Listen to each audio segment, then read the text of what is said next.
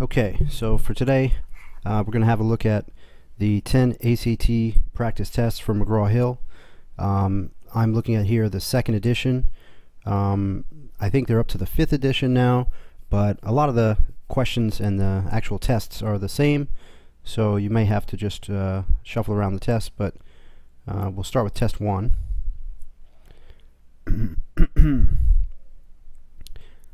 Question 1. Shannon walked 1 2/3 miles on Wednesday and 2 3/5 miles on Thursday. What was the total distance in miles Shannon walked during those 2 days? So we simply have to add these two fractions.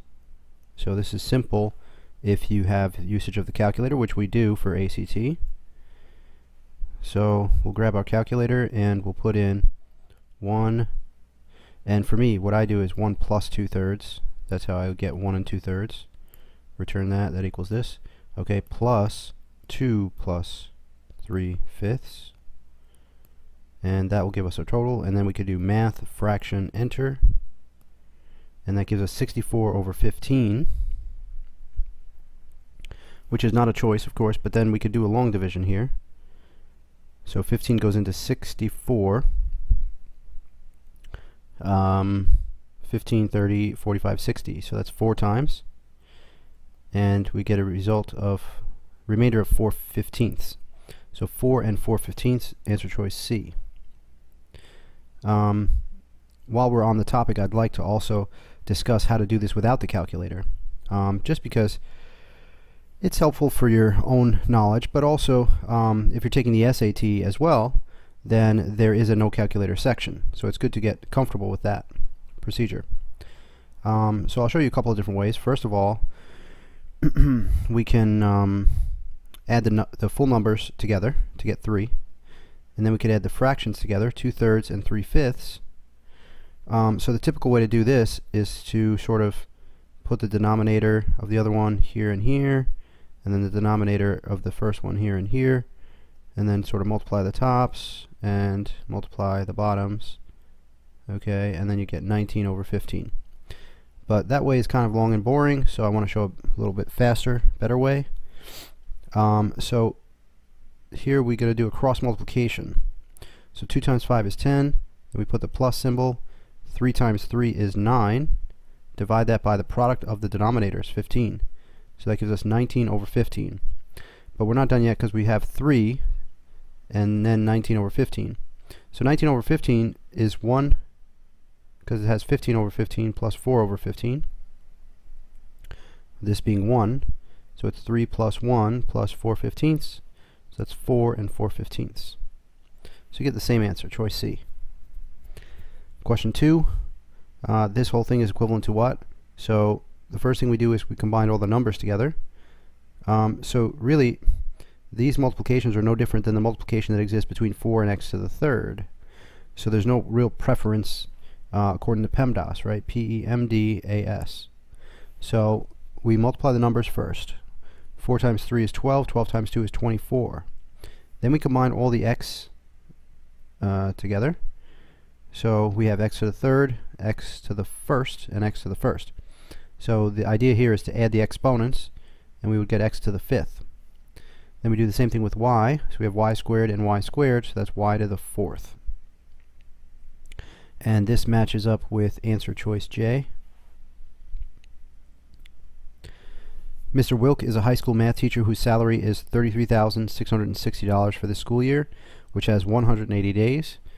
In Mr. Wilk's school district, substitute teachers are paid $85 per day. If Mr. Wilk takes a day off without pay and a substitute teacher is paid to teach his classes, how much less does the school district pay in salary by paying a substitute teacher instead of Mr. Wilk for that day?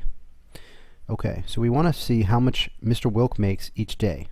So if he makes $33,660 in 180 days, we can then combine these numbers together to get how many dollars per day he makes. Okay, so let's grab our calculator.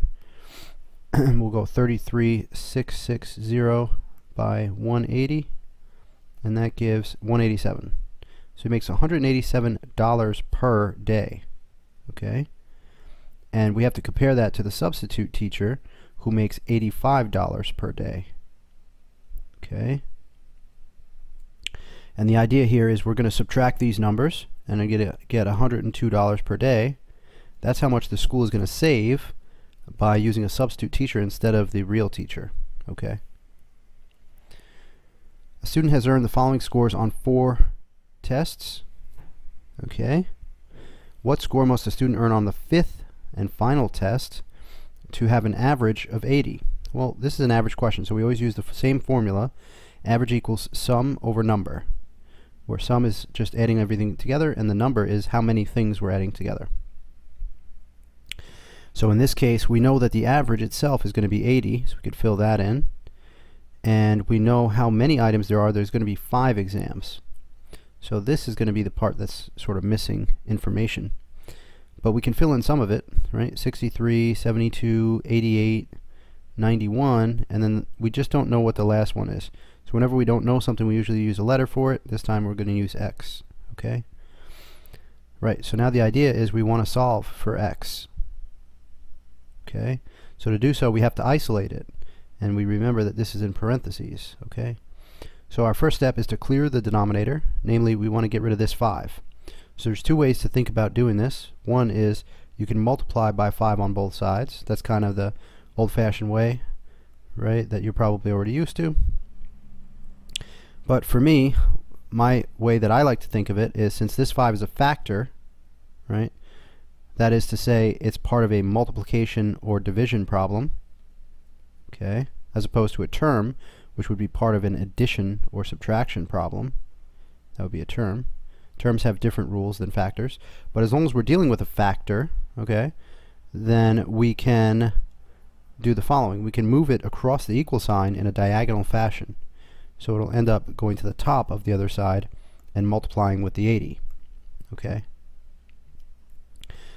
Alright, so then at that point we can, whoops, let's see, we can multiply these out and get 400. Okay. I don't know why I erased that. And then we can add all these together in our calculator. Okay. So let's grab the calculator and we'll do, let's see, 63 plus 72 plus 88 plus 91 plus X. Well, we can't do the X, right? So we'll just return this. It's 314 plus X. Okay? So then to get X, we just subtract 314 from both sides. And it looks like it's going to give 86 as a result. And that's choice G. Alright, the oxygen saturation of a lake is found by dividing the amount of dissolved oxygen the lake water currently has per liter by the dissolved oxygen capacity per liter. Okay, so let's make a formula out of that. The saturation is equal to the amount of dissolved oxygen over the capacity, right? Okay. If the lake currently has 6.4 milligrams of dissolved oxygen, so that number would go in for the dissolved, okay? So that's 6.4. And the dissolved oxygen capacity is 9.5, so that goes to the capacity position. What is the oxygen saturation? So we're looking for this number here, okay? So we simply, looks like we have to divide these. Oh, and then it says convert that number into a percent. So we'll get a decimal when we do this, and to convert a decimal to a percent you just have to multiply by 100, so that should be part of our formula as well.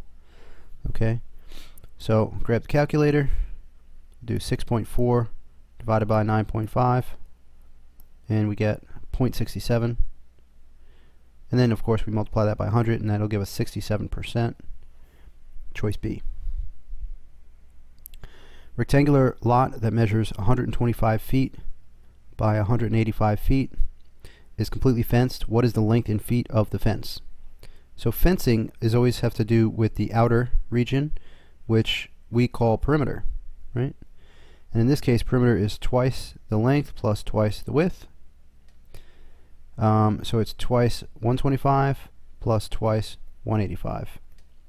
So calculator, 2 times 185 plus 2 times 125. So we get 620. Now, one quick question here is, how come I didn't use parentheses? Well, the calculator is smart enough to know that multiplication comes before addition. So it'll do the multiplication first, it'll do that multiplication first, then it'll do the addition. So we get 620, which is choice H. The expression A times quantity B minus C plus D is equivalent to. Alright, so let's analyze this using Pemdas. Alright, so the first thing I notice is that there is, inside of this big bracket here, there's subtraction and there's addition. But using Pemdas, I notice that addition and subtraction are actually on the same level, which means that I could do them in any order I want, so long as I keep the sign in front. So for example, if I was to do this operation, I could do it sort of left to right. 3 minus 2 gives me 1, and then 1 plus 1 gives me 2. But alternatively, I can take this 3 and add it with this 1. That'll get me 4, and then I can combine it with this negative 2, and that gets me 2. Same answer. Right? So as long as I keep the sign in front of the number, I'll be okay in switching the order. Right? So the idea here is that this parentheses is not really doing anything at all, because it's separating subtraction from addition, and that is not necessary. So we can remove it. Okay? So now we have B minus C plus D and an A outside. Now this A has to be distributed in to all three pieces. So we get AB minus AC plus AD, and that looks like choice C, right? Alright, if 6x minus 3 equals negative 5x plus 7, what is x? Right, so we just have to solve for x. I always start with the x terms when I'm combining like terms, so I'll add 5x, because I always want to make the x term positive. So instead of swinging the minus 6x this way, which would make it at negative x, I always bring it in a way such that it's positive. Minus 3 is 7. Now I can add 3 to both sides, okay? And I get 11x equals 10. And then I can divide by 11 on both sides, or I could think of moving the 11 down, because it is a factor, right? And I get 10 over 11. What two numbers should be placed in the blanks below so that the difference between the consecutive numbers is the same? Okay, so I have to do 1, 2, 3 jumps. And in those 3 jumps, I have to cover a distance that's equal to the difference of these numbers, which happens to be 21. So I have to cover a distance of 21, if you want, you call it numbers. I have to cover that much numbers in 3 jumps. So the question is, how many numbers do I go per jump? So I can combine these to get 7, and that's 7 numbers per jump. Okay? So that means I need to move the thing by 7. So I add 7 and I get 20. I add another 7, I get 27. And then another 7 will get me to 34. So this is choice B. If x is a real number such that x to the third is 729, then x squared plus radical x is what? Okay. So we'd like to figure this out, and there's a way to do it, right? To get rid of this exponent, we have to raise it to the reciprocal power. Okay, we do that on both sides. This cancels out, and then we have to do this in our calculator. So we do 729 to the, and use parentheses here, 1/3. That'll give us 9. Okay. Now, real quick, why do we have to use parentheses here? Well, if we don't use parentheses, well, let's see what we get. To the 1/3. What this is going to do is it's going to raise this number to the first power, returning 729, and then it's going to divide the result by 3, which is not what we want, because it's going to give us basically 1/3 of 729. We want to raise it to the 1/3 power, so this needs to be in parentheses. Because exponentiation takes precedence, it will evaluate this first, right? PEMDAS, E comes before division, right? Good. So anyway, now that we have x, we can plug back into here and here, right? 9 squared plus rad 9. So 9 squared is 81. Rad 9 is 3. So we get 84. The volume for a sphere is given. If the radius of a baseball is this, what is the volume to the nearest cubic inch? Okay. So we just have to plug this in for radius, right? So 4/3 pi, and instead of doing 1 1/3, let's convert this into a improper number. So we do that by multiplying these and then adding this. 1 times 3 is 3, plus 1 is 4. That gets us the numerator, and then the denominator is the same as what it was. If you don't like that method, there's another way. The other way is this 1 is really 3 out of 3, right?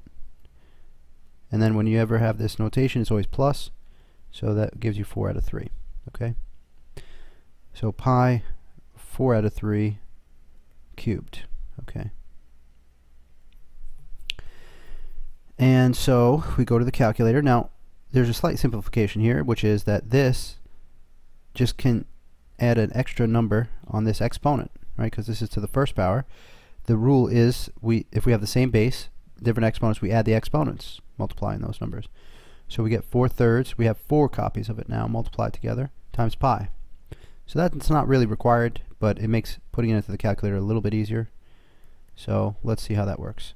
First I would do 4 divided by 3, get an answer. I would raise that to the 4th, get an answer, and I'd multiply this by pi. Okay, 9.92, which is approximately 10. If you don't like doing it each separately, we can also use parentheses to get it done. So we go parentheses 4 divided by 3, we raise that to the 4th, and then we times by pi. That will also work.